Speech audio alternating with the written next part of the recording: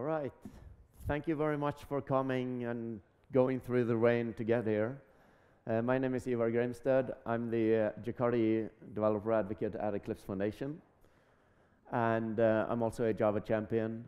And I'm in the Java community process in the Apache Software Foundation. And I run a JUG in Malmö in Sweden. And these are my credentials on social media. So if you want to follow me or ask questions or anything, feel free to engage there.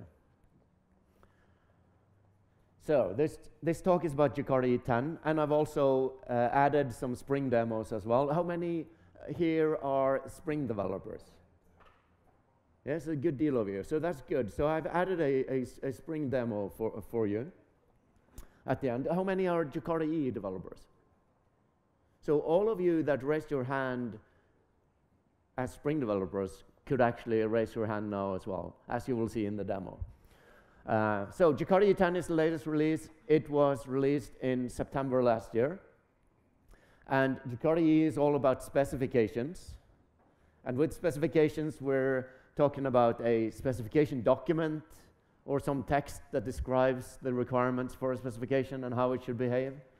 It's also an API artifact that is usually available in Maven Central that you use as developers when you program using the specification.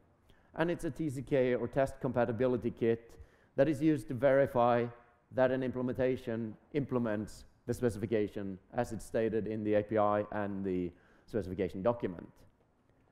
And an implementation that passes the TCK is a compatible implementation. And we need at least one compatible implementation to ratify a final specification so we know that it is implementable. And that compatible implementation must be open source. After that, you can have any license on the implementation, but the first one needs to be open source. And Jakarta EE 10 is a lot of specifications. And in this slide, you can see all the specifications that were updated in Jakarta EE 10, and that are the blue ones. So all of these received updates for Jakarta EE 10. And the ones with a .1 after the version number, they were minor updates. And the one with the 0 after are major updates. So we're kind of in the discussion and for the specifications to enforce some sort of semantic versioning. So with the .0 releases, you may have some backwards incompatibility. But with the .1s, you're always safe. You can see a lot of gray ones as well, or not that many, but these are the ones that are fairly stable and weren't updated for this release. And there's one down in the corner, which is orange, which is CDI Lite, which is not a specification on its own, actually, but we like to kind of highlight it there because it's something new that was delivered. It's a part of CDI, but it was new for 10. If I rip away the more enterprisey flavored specifications, we're left with the more traditional specifications you would use for creating web applications. And this is the Jakarta EE 10 web profile. And web profile has been with us since Java EE 6, so it's not a new thing. What's new in this specification is that if I take away the more traditional web application specifications, we're left with a stack of specifications that are targeting microservices or headless services, if you like. And these specifications here that form the brand new Jakarta EE Core Profile. And Core Profile is introduced in Jakarta EE 10. So this is the first time we ever introduced a new profile in the Jakarta EE platform since Java EE 6. So I'll go through a couple of updates and then dive into the demo. So security received some updates. It's a major release. They did fix some API stuff, so it's sort of breaking backwards, but it's not very big things. What they did was to add something new, and that was to add support for OpenID Connect. And you may have used OpenID Connect with Jakarta EE application servers and applications before, but then you've probably done some proprietary configuration. And now we can do it in a total vendor-neutral way of doing it. And the other APIs, because Jakarta Security is actually 3 APIs. It's the Jakarta Security API, which you as application developers would use. And then we have a specification for authorization and authentication. And these are kind of more lower-level SPIs or service provider interfaces that the implementers would use to implement this stuff. You as application developers aren't necessarily exposed to these APIs that much. And the work done there was foundation for future work. And the OpenID Connect authentication mechanism is configured in your application by this very neat, short annotation, and it's called @OpenID authentication mechanism definition.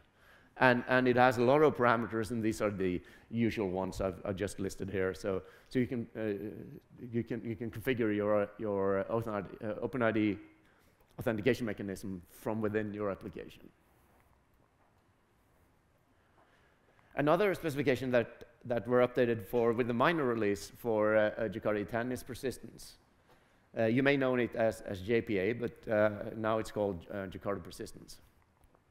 And one of the things that they added there, which has been requested for a while actually, and it's a neat little feature, and that is UIDs as basic Java types. So now you can use UIDs directly in your entities without mapping them yourself using the UID class. So it will be done for you by the implementation. Then let's look at RESTful Web Services. And they initially planned a 4.0 release to rip away some stuff and replace it with CDI equivalents, but they decided to stay with a backwards compatibility release and did a 3.1. And one of the things they added there was to add support for multi-part form data.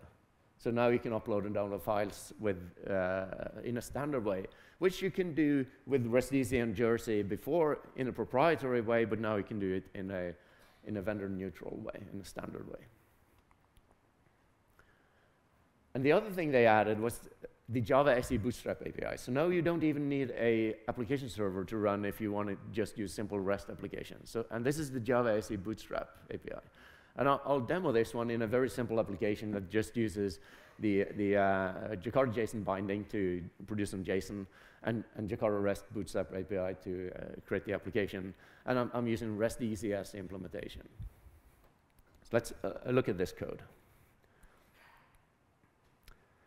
So the application is called BootyDuke, and in the POM XML, what's noticeable here in the Jakarta EE world is that this is a jar, and it's a runnable jar. And I'm using the Shade plugin here. You can use anything you want to do, whatever is your favorite, to create a executable jar. And I'm adding the Jakarta REST API.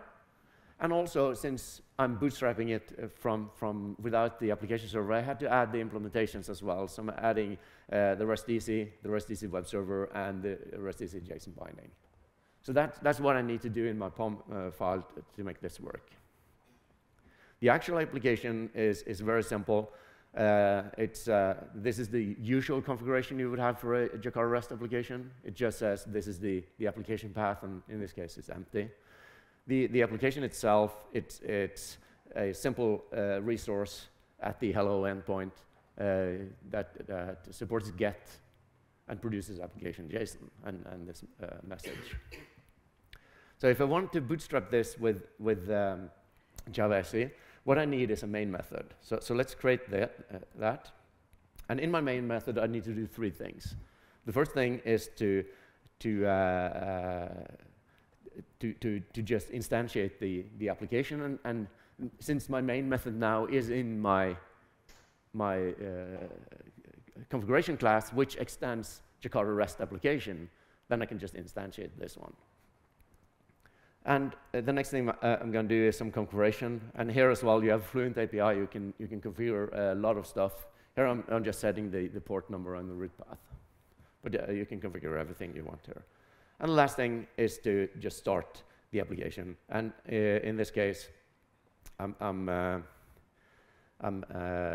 just starting it and waiting for a Control-C in the prompt.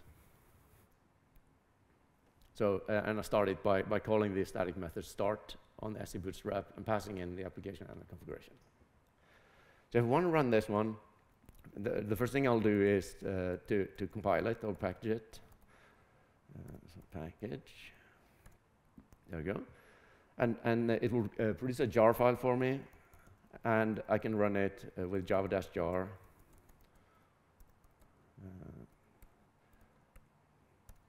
And you can see it starts fairly quickly. I can then go to a web browser and go to localhost, and I think it was 8081. And it says Buriduk, hello, and it just say hello for us. So I'll just go for that. So this is the way you can use the SE Bootstrap API. Of course, you can use a bit more advanced stuff and inject whatever you want here, but this is the simple way. Let's look at the core profile. And the idea behind the core profile is to target smaller runtimes. And with smaller runtimes, we mean runtimes that are just a headless or microservice, just a RESTful endpoint, more or less. So Jakarta RESTful Web Services provides everything you need to create the RESTful endpoint. And then you have JSON processing and binding to do the output and input in JSON, which is the usual thing.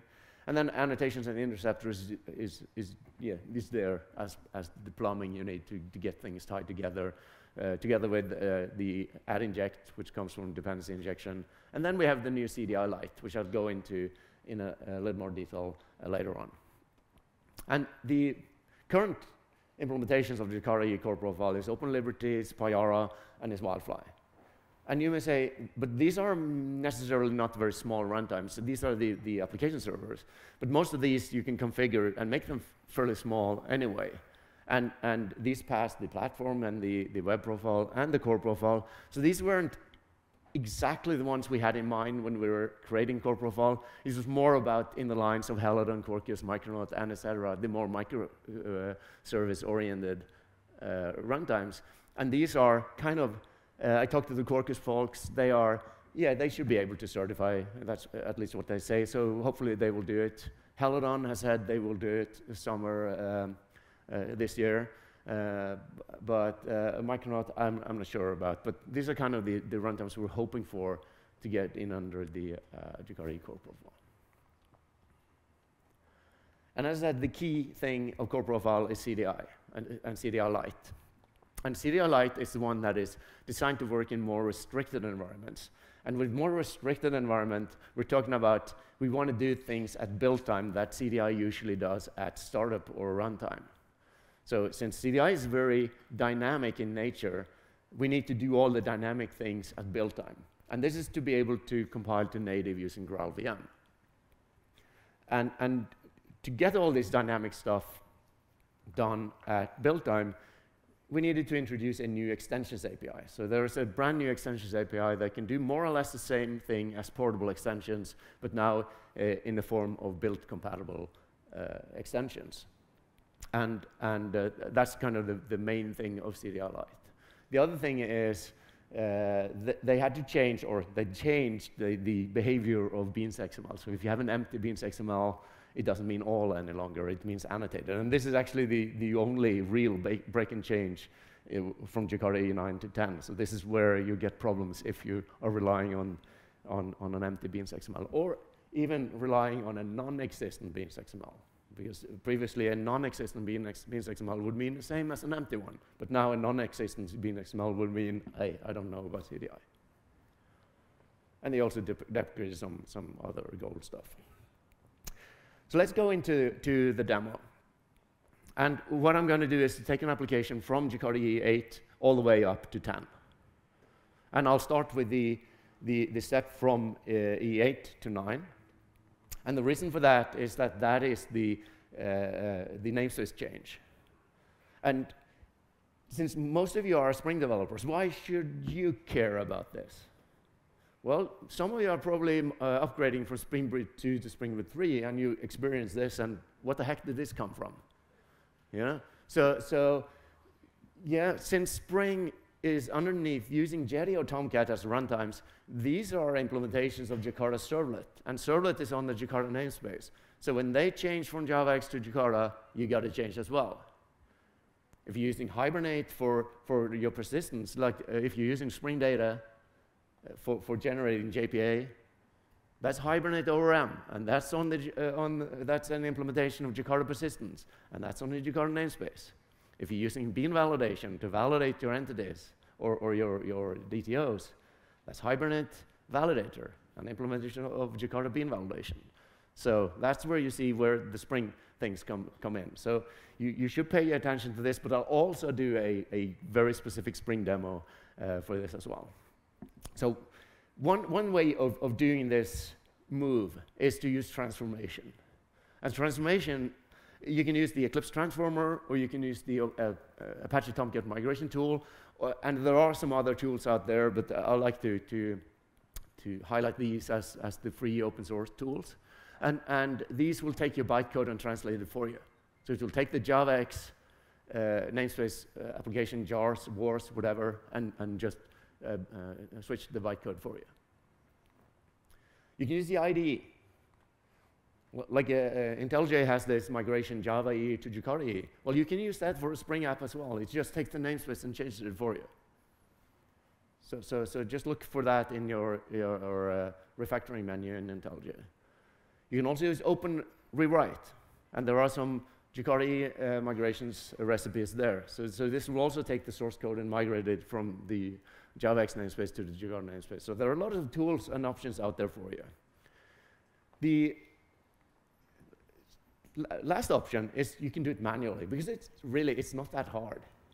So I'll show it in manual steps how to do it, and I'll use this Jakarta EE Duke application. You get the link at the end, where you can do it yourself at home if you want to as well. It's built like a tutorial. And these are the steps involved, and I go through each of one of these. And I'll start with the first two and just update my POM XML and fix the imports, which is fairly simple. So, but before I do that, I'll actually go through the application I'm using. So the application I'm using is a Hello World application. It produces a greeting in JSON through a REST API using Jakarta REST and Jakarta JSON binding, and is using Jakarta Enterprise Beans for my very advanced business logic in my Hello World service. And I have Jakarta persistence to retrieve the message from the database where it's located. I also use a Jakarta CDI as a CDI extension to print a log statement when the application starts. So I'm using kind of all of this stuff for this application. So let's go through these steps and start with the first ones. So I have the, I'll just stop this one so it's not running. I have the complete Duke application. And let's start with the POM file here. So you can see this one. This is a traditional war. It's on Jakarta EE 8. The other thing here is the application is exactly the same as you saw in the complete Duke, the booted Duke example. It's just an empty application path. And the actual application is a resource with a get producing JSON. It has this add Dukes annotation. I'll get back to that later, but that has to do with the CDI log statement. And it's using an EJB here I'm injecting to find the greeting. And this Duke service is a EJB. You can see that by the stateless annotation. So that's how we define an EJB. It's at stateless. And this one has injected the repository, and the repository has a find all method that I'm calling, and then I'm going through all of them and taking the first one. If there aren't any, I'll just print undefined. So, and the find all method is a Jakarta REST, using the Jakarta REST entity manager, and using the criteria language to find it in Jakarta REST, and get the message or the greeting from the database. And the Duke's greeting is my entity. So you can see the entity annotation, and it's in a table called greeting. It has an ID, message, and email. And so that's all there is about it. The CDI extension is more kind of a specialized thing. Not many people actually write CDI extensions, so it's kind of for the especially interested. But this is typically how you do it in the old portable extensions to observe for annotation, for example, and then pick it out and print something in this case, or do something more advanced in a more real-world case. So that's my application. So let's do the migration. The first thing I'm going to do is to take this one and bump it up to 9. or I'm actually going to use 9.1. So it's updated, and the first thing you notice here is that it starts getting compilation errors. And that is all the JavaX things aren't compiling anymore because they're not there. So now I can go ahead and just search and replace manually, or I can use this refactoring thing in IntelliJ and just use Java EE to Jakarta EE, take the complete Duke application, and run this refactoring. Just do it. And there we go, it's done it for me. So that's all it's all about. So don't be afraid of this JavaX to Jakarta. It's just one click in the IDE and you're done. So, but there are some more steps there. There are some XML schema namespaces. And we did the change from JavaX to Jakarta. At the same time, we wanted to change the XML namespaces. And there are not necessarily that many XML files in your application, but you may have some, for example, persistent XML. And the change here is from the old jcb.org namespace to a new one. And what we did was to, first of all, we go HTTPS, and we replaced the jcb.org with jakarta.ee. So that's the change we did. So you also need to change the location there, like this. Let me see. This is where I usually type wrong in this demo, so if I do it, just shout out and I'll fix it, hopefully. So you notice I'm doing everything manually here, and of course you would probably do a search and replace or a script to do this. Another thing in Jakarta is that we've always used the version name in the schema definition file, so it's easy to see which version you're actually using. And now we can see it validates here, and it says, hey, you're saying you're using version 2.1, but you're actually version 3.0. So, and this is something you need to do with all the XML files you have, if you have a Beans XML, a Web XML, or whatever XML in your application. If it's in the jcb.org namespace, you need to change it to Jakarta EE namespace. And you can find it all at jakarta.ee/schemas. There you can find a list of all the schemas. Yes, a question. This is not a core profile, but it would apply to core profile as well.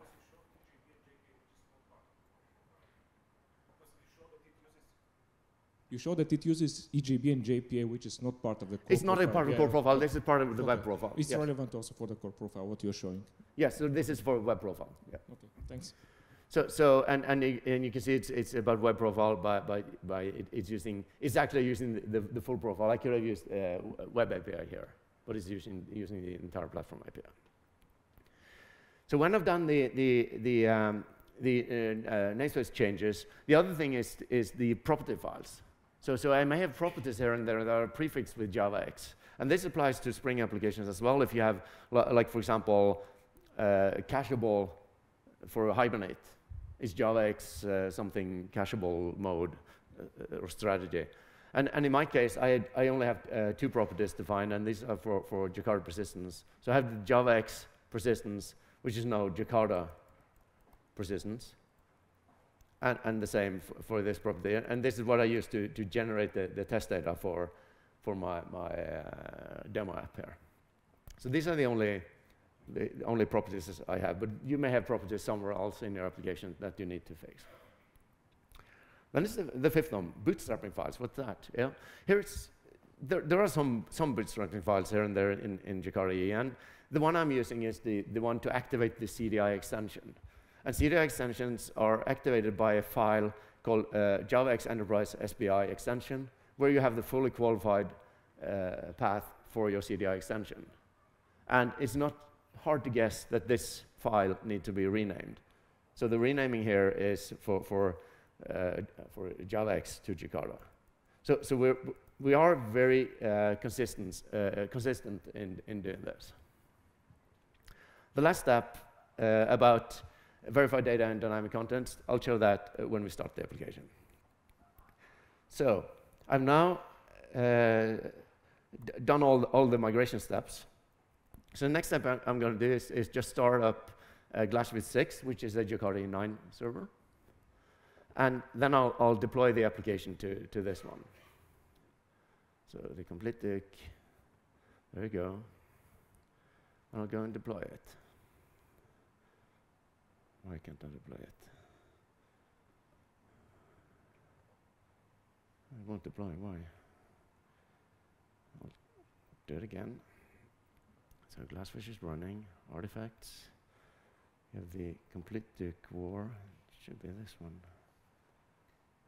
Let's see, okay. Haven't seen this before, but it won't let me deploy. I'll try the exploited one.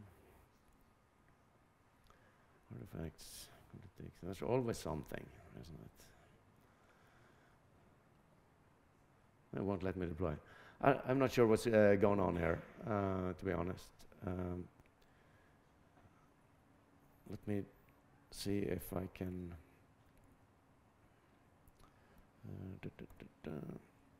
just make sure it's refreshed, everything. So I'm not sure about why it won't let me deploy. I'll just start it again. Let me see. It is compiled, yes. So I'm just wondering why it won't. Yeah. Okay. So I'll just move on and I'll demo the application in the next step. So let's say, okay, I couldn't run it on 6. Let's go ahead and do this on 10 rather. So I'll just upgrade it to Jakarta EE 10. It's very much the same as 9. So I'll upgrade it to 10. The next step I'm going to do is to, since I'm now running on 10, I need a beans XML file. So I'll add the beans XML, and you can look at the beans XML that this one is an empty beans XML on CDI4. So when I've added a beans XML file, I should be able to I'll stop this one and start Glassfish 7, which is Jakarta EE 10, and let's just go ahead and see if it deploys here.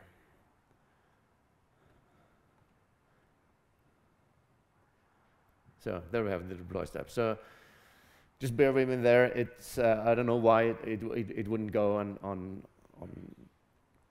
6, but Jakarta EE 10 is essentially the same. You see, the only thing I had to do was to add the beans XML file, which is actually a good idea to have in Jakarta EE 9 as well, and just specify it as annotated. Now it can be empty, and you can see the annotation goes there.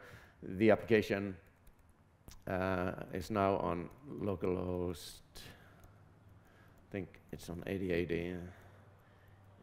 Complete Duke, and it says how did Jakarta EE 8, and this is where the dynamic things comes in.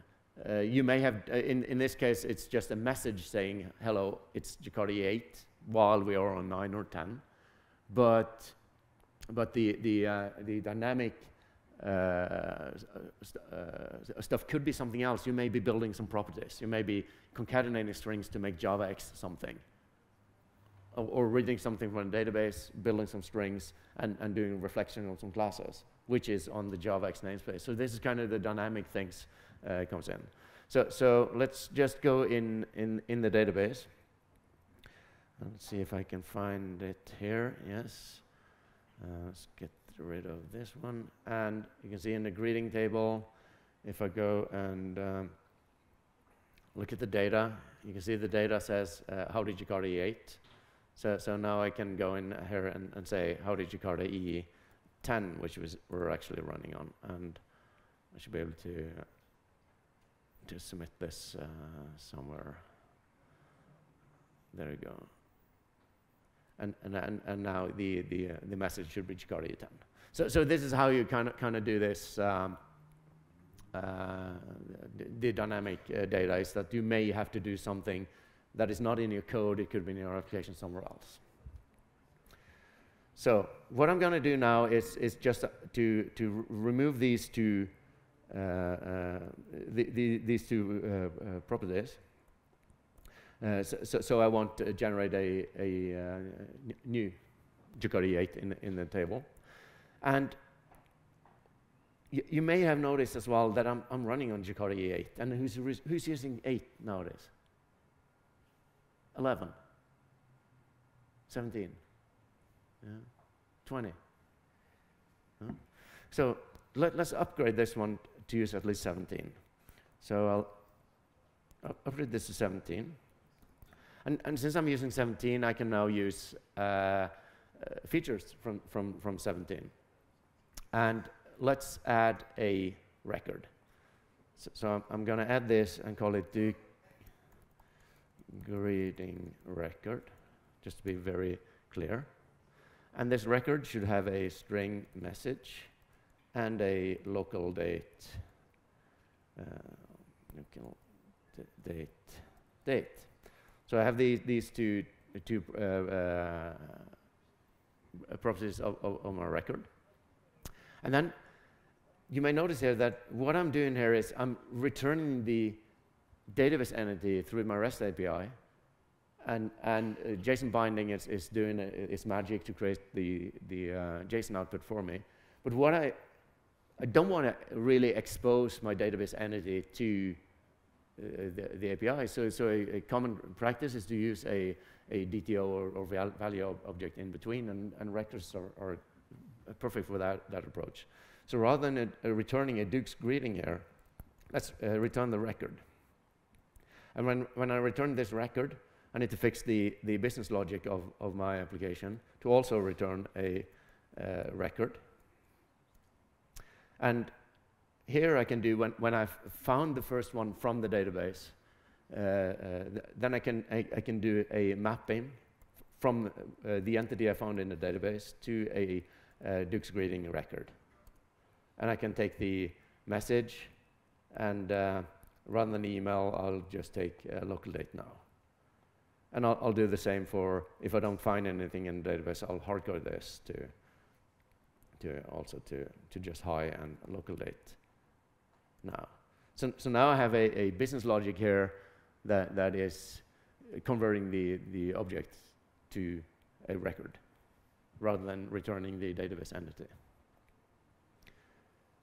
So if I go to my Glassfish here and redeploy the application, it should now return the record. Now you can see it's a date and a message rather than an email and a message. So I'm returning the right stuff. So you see, you can use Jakarta EE 7 with Jakarta EE 10.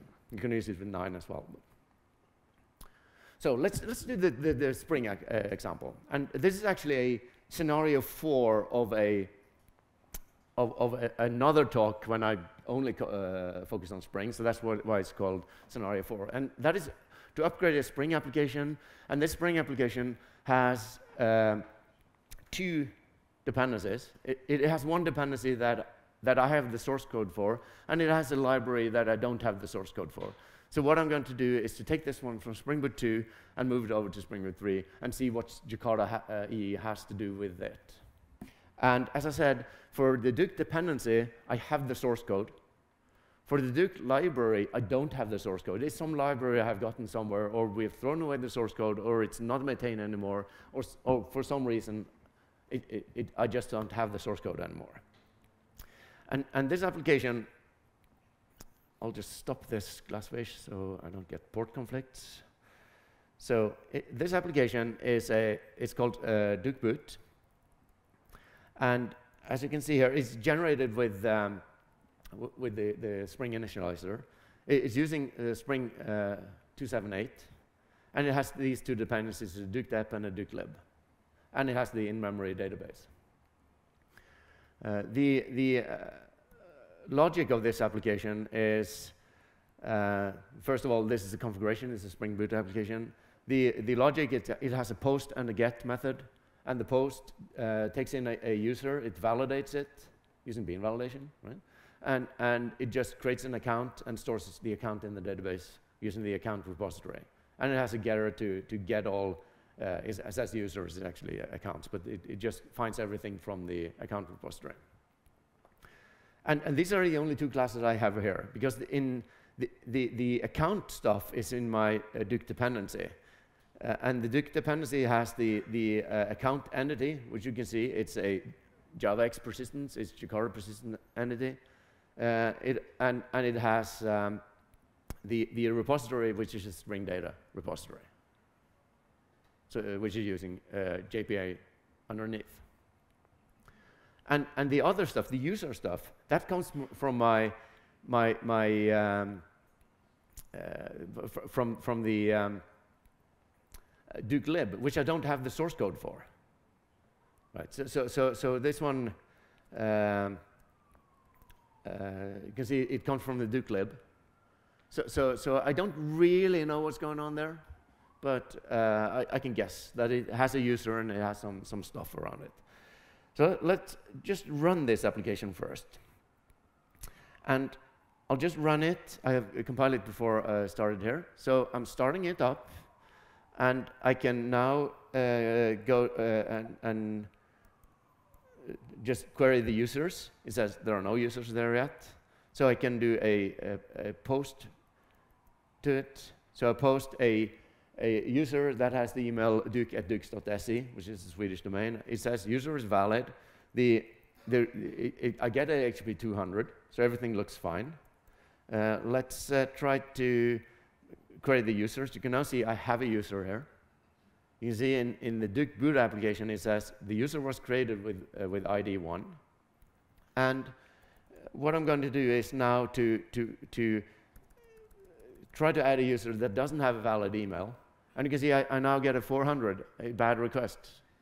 So it validates that the user has a valid email address. So that's something that happens in Duke lib. And you can now see that it didn't add anything. I still have one user. So this is the logic of this application. It's not that fancy, but it does what it's supposed to do. So let's take this one and migrate it up to Spring Boot 3. So I'll take this one and just, I'll go to 3 to 1. So what you'll see there is that it seems to work fine, except the validation didn't go. So here I can do the same refactoring as I did, but for this case, since it's only one, let's just do Jakarta validation. And you see it compiles. So this is what you have to do when you upgrade from Spring Boot 2 to 3, is to fix these Jakarta namespace. It's usually just the annotations. So let's try to build this one. So I'll stop it. There you go. Maven clean package. So you can see now that it's failing, because I have some dependencies that are using some stuff. And if you remember from the Duke dependency, it has this JavaX stuff. So this one probably needs some updates as well. So let's go and find, yeah, this one is using Spring Boot 2 as well. So it should be on 3 to 1 as well. So I'll create the Spring Boot dependency, and let's just compile it and see if it works. So this is the Duke dev, and this one has to be in my Maven repository since it's consumed by the other one. So I'll also, before I do that, I'll create a new version of it, because this is version 1.0, and I want this new version to be version 2. So let's open the terminal again. There we go. Let me see. There. So I'll take a clean install. And now you see oh, this was the Duke boot. That was not the one I was planning to do. It was the Duke dependency. So I'll do a clean install here. And what you see there is that it actually went fine. That was a little bit surprising. But if I now take the Duke boot, so bear with me there, it's a little bit back and forth. The Duke boot and I update this one to not use version 1.0 of the Duke dependency, but version 2.0, the one I just created, right? So I've created a new version of the dependency that I'm now consuming. So let's build it here. And you can see it still fails. So what happened? I upgraded it to 3.1, and I did all the stuff, but it still fails. Well, there is actually something, and the Duke dependency is also generated by the Spring Starter, and since it's using the data stuff, it's using Jakarta Persistence API and Jakarta Validation, and these are the Jakarta E8 versions of them. So what you need to do is to figure out what are the versions that are in Jakarta EE 9 or 10, and use this one. Usually you can go for the latest one, or you can go to Jakarta EE.specifications and find the versions. But here it's version 3 and 3.02. So you see you may have some Jakarta dependencies in your Spring application as well.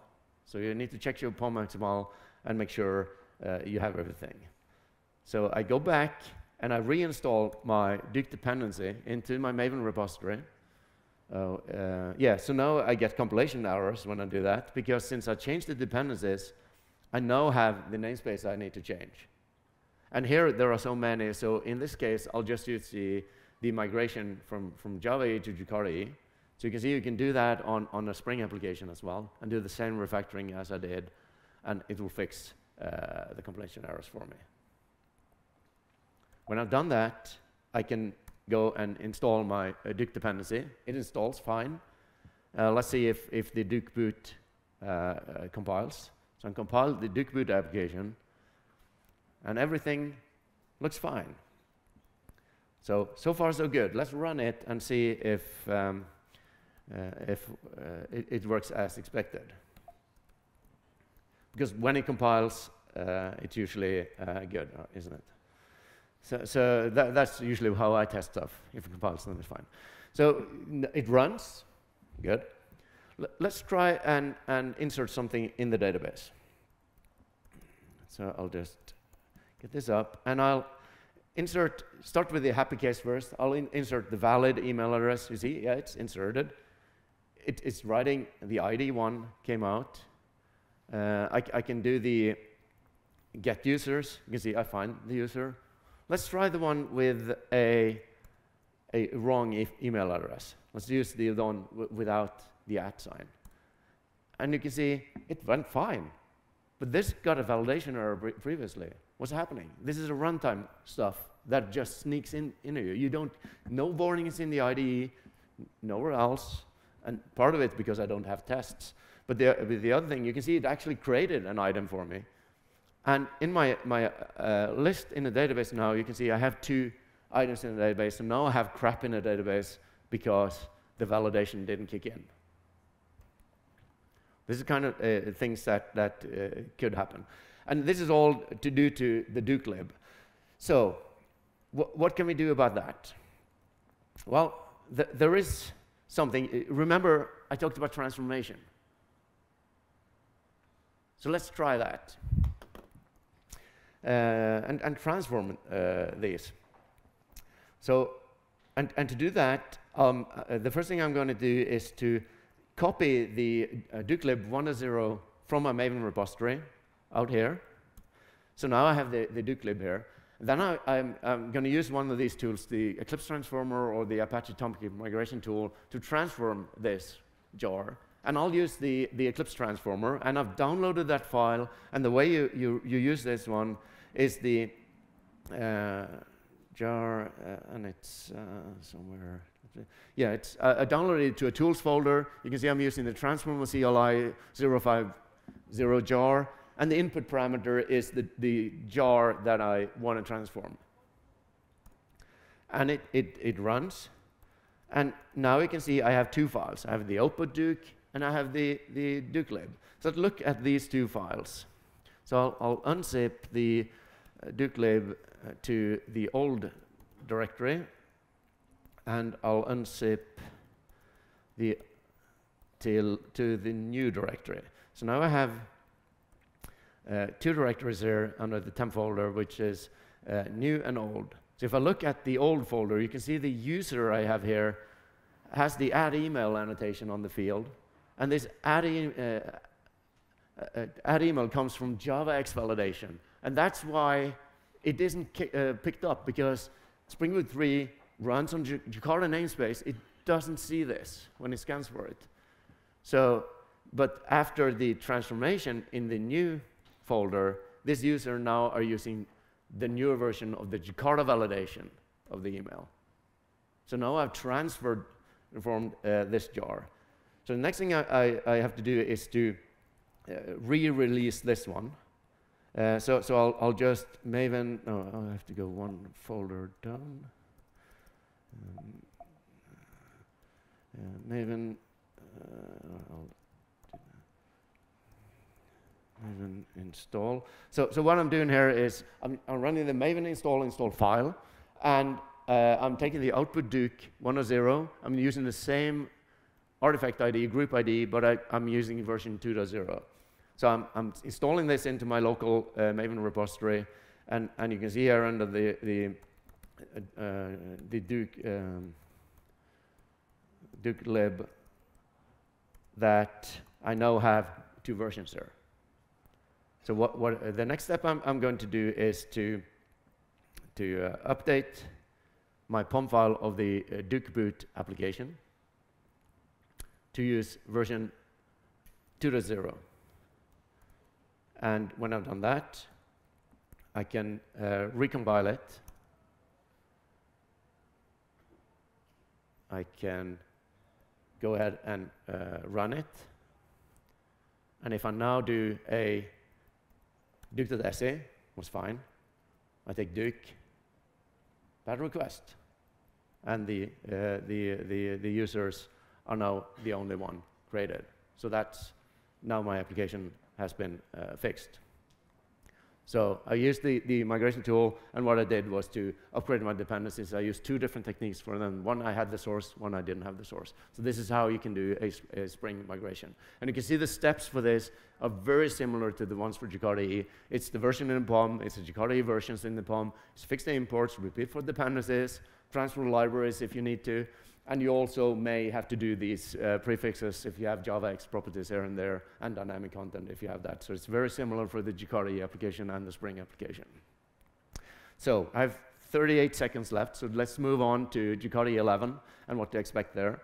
We're trying to tie the release cadence of Jakarta EE to the Java SE release cadence of the LTSs. So when the LTS comes out, about 6 months after, we want to release Jakarta EE next version. So the next LTS is in September this year, so that means in Q1, Q2 next year, we want to release Jakarta EE 11. And 11 will build on Java SE 21 as a runtime. The APIs will probably be compiled on 17 or 21. And but we're making sure that the TCK runs on 21.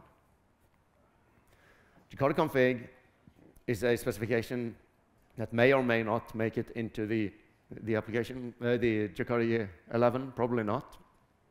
But Jakarta config is to make environment aware configuration, so you can kind of have some annotation in your file or in your source code and pick it up from Kubernetes or whatever environment you're running in. And you don't have to rebuild your application. Jakarta MVC is probably not going to make it to the web profile, even though we kind of hope it, since I'm the project lead of that one. It's adding the MVC pattern to the Jakarta REST, so you have a couple of annotations on top of REST. So if you know Jakarta REST, it's very easy to learn in Jakarta MVC. And when server-side rendering is back in a year or 2, then this will be here waiting for you. Jakarta NoSQL is standardizing integration with NoSQL database. You may have seen Ottavio's presentation yesterday. Jakarta RPC is a new specification that standardized gRPC is probably not going to make it to 11. Jakarta Data is a specification we really hope we will get into 11. And if you're in the Spring world, you know Spring Data. It's cool. It's a fancy technology. We want the same, so we're copying what you have. And we're proud of it. And we hope to get Jakarta EE there to standardize the repository pattern for data access. So to sum up, Jakarta EE 9 is actually the one that created this ripple in the ecosystem, and that was the namespace switch. and that is JavaX to Jakarta. It can be hard, it can be easy. It's not that hard if you do it step by step and carefully and analyze what you're doing. The Jakarta EE platform is a lot of new stuff. The new child on the block is Jakarta EE Core Profile. It's a smaller set of specifications. Jakarta EE is compiled with 11, but it runs on 11 and 17, so you can use 17 as your runtime. For more information about Jakarta EE, it's jakarta.ee. You can also find a starter there similar to the Spring Initializer, so you can create a sample project from scratch. We have the Jakarta blogs aggregator where content is produced about Jakarta EE. I write the weekly #Jakarta EE on my blog. The demo code is in the Jakarta EE Duke repository on my GitHub. Search for Jakarta EE Duke, and I promise you this is the only one you'll find. And if you want to learn about Jakarta EE and have a LinkedIn account, try out the new Jakarta EE Overview LinkedIn course. And with that, I thank you very much for listening. I hope you enjoyed it.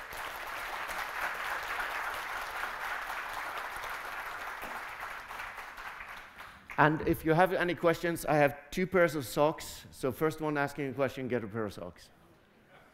Yes?